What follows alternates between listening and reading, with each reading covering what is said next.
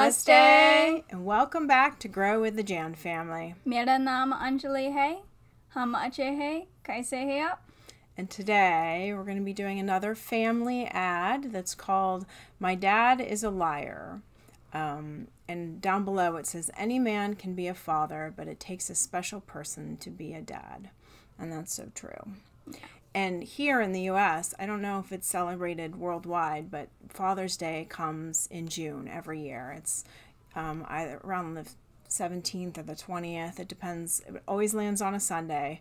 And so we always do something special for Daddy. But his birthday is also this month, so we double up, right? All those good things we can do for him. So we've already have our wheels turning about what we're going to do for his birthday, something special. And we're going to videotape that. And we'll videotape it for you when we do it, right? We'll surprise them. So, all right, let's start up this ad. We didn't grab a tissue box, but I know when you guys suggest these lovely ads, we usually need one. We're going to need one. Because they're always very emotional. And you know we are very emotional people. It always touches our heart when there's small children involved, when it's parents and family involved. Which is, pretty much all of it. Which is pretty much all the ads. And because I think we're a family channel. And it touches us even more. Yeah. So if you haven't already subscribed, click that subscribe button down below and join our wonderful growing J.A.N family. We do this for the love of India. We do this so the kids get to know their roots. Anjali, my daughter, in case you guys didn't know that, and the boys, though they look more like me, and she definitely takes after my husband, completely takes after my husband.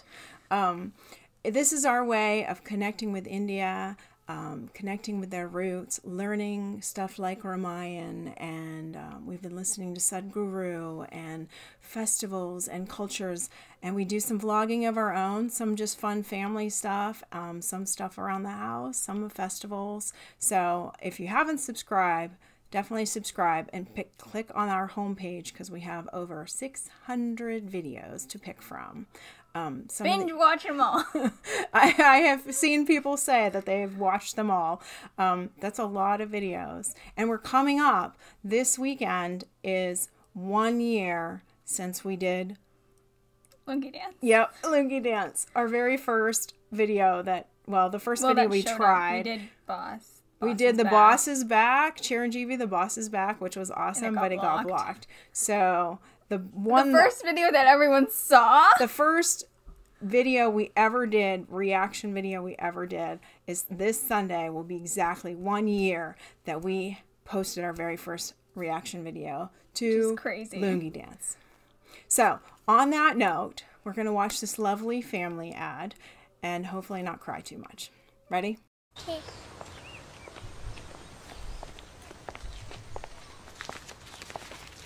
Daddy is the sweetest daddy in the world. Daddy is the most handsome. The smartest.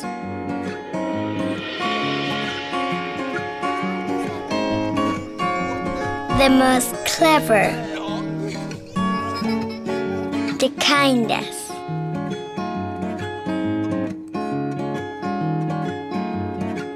He is my Superman. Daddy wants me to do well at school. Daddy is just great, but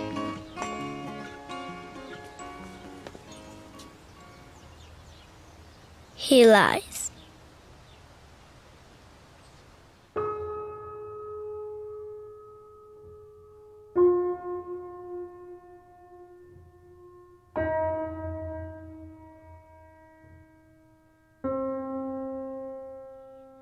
He lies about having a job.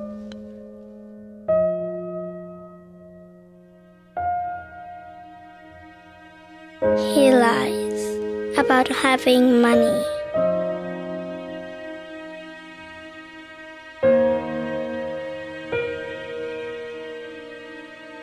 He lies that he's not tired.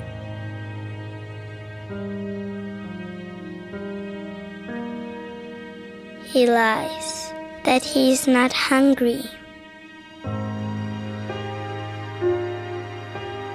He lies that we have everything.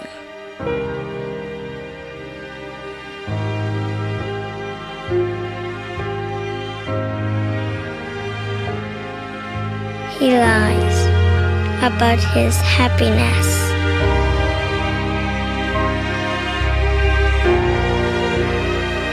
He lies because of me.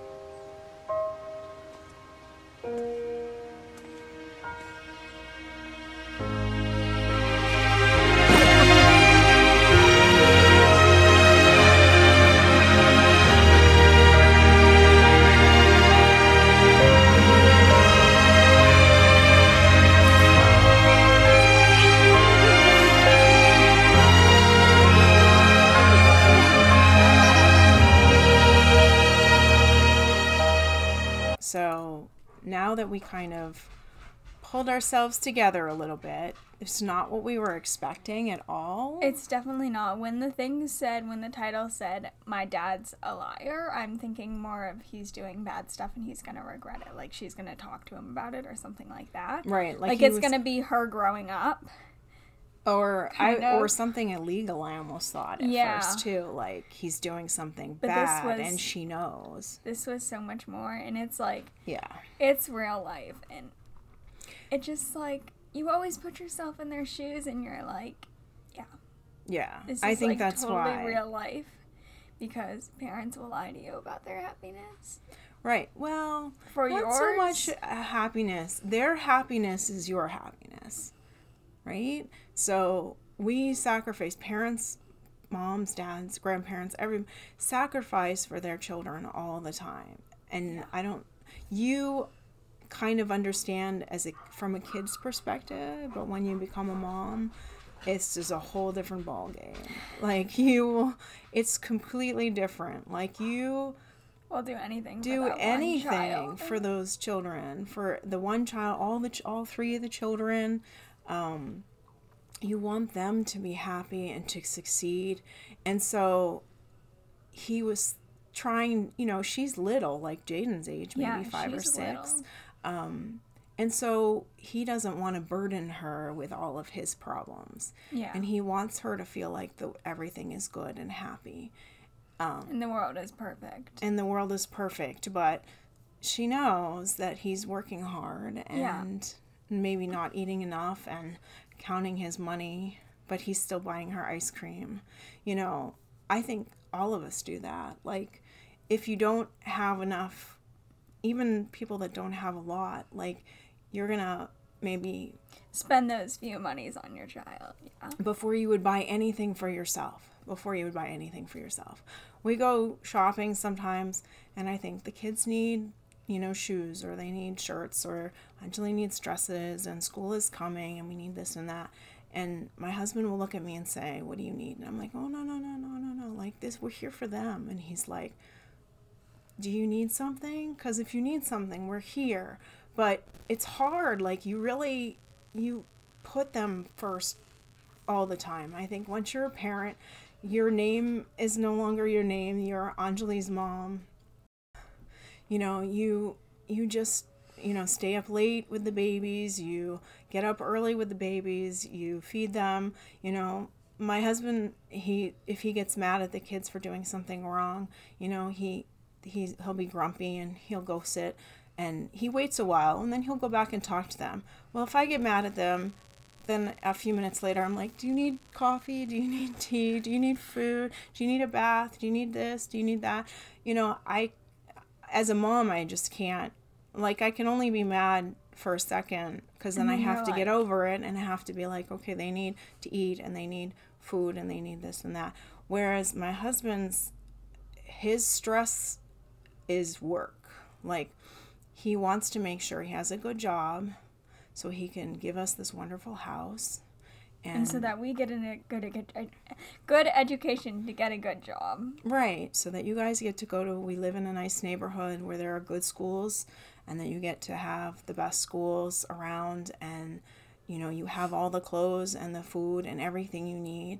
And whether or not his boss is yelling at him, or, you know, right now they had pay cuts and I lost my job because of this coronavirus. The stress level on his shoulders right now is like that weight that they put on that guy's back. Like, every day he's like, you know, are they going to fire people today? Am I going to lose more hours? If I keep losing hours, we can barely make bills. You know, 3 kids, a house, a wife, 3 big dogs. And the burdens that are on his shoulders are much, much greater. And I don't know how much the kids see it as much, because he comes home and he plays with them, and, you know, they hang out, and he's like the fun guy, you know, as long as schoolwork is good, he's the fun guy, right, that does takes him outside and plays ball, and like wants to take him shopping, and they don't see the burden on his back as much, right? You kind of get a little bit more understanding of it, because he talks about it to me.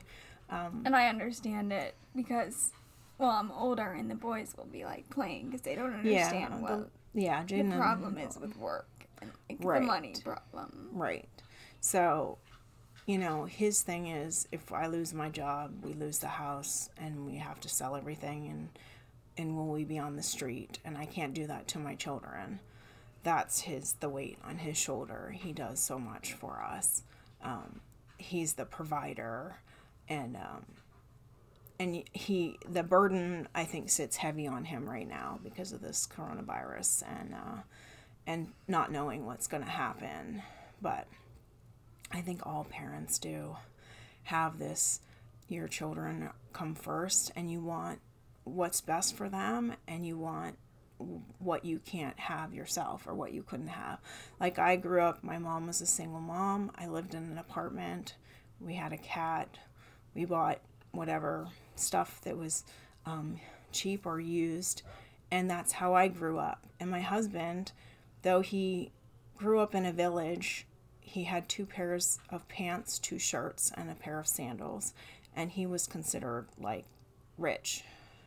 He was able to take cookies to school. His dad owned a little like a shop that sold like food and you know, other stuff. And so I think he tries to provide the life that him and I never had growing up to you guys, and giving you everything and beyond, right? Yeah. Yeah. Okay. But that's what parents do, right? Hope you guys enjoyed this video as much as we did. Enjoying the wonderful J.A.N. family. And we'll see you tomorrow. Bye. So what I think of my dad has definitely taught me a lot about responsibility and about what it's like to be a grown-up. But he's also always there for me. So when I do something wrong or something breaks, we'll fix it together, and I can then learn from that of my mistakes. Boys, you get me food, and I love you so much that I want to hug you. Daddy, you're the best dad ever. I love you, Daddy. I miss you, Daddy.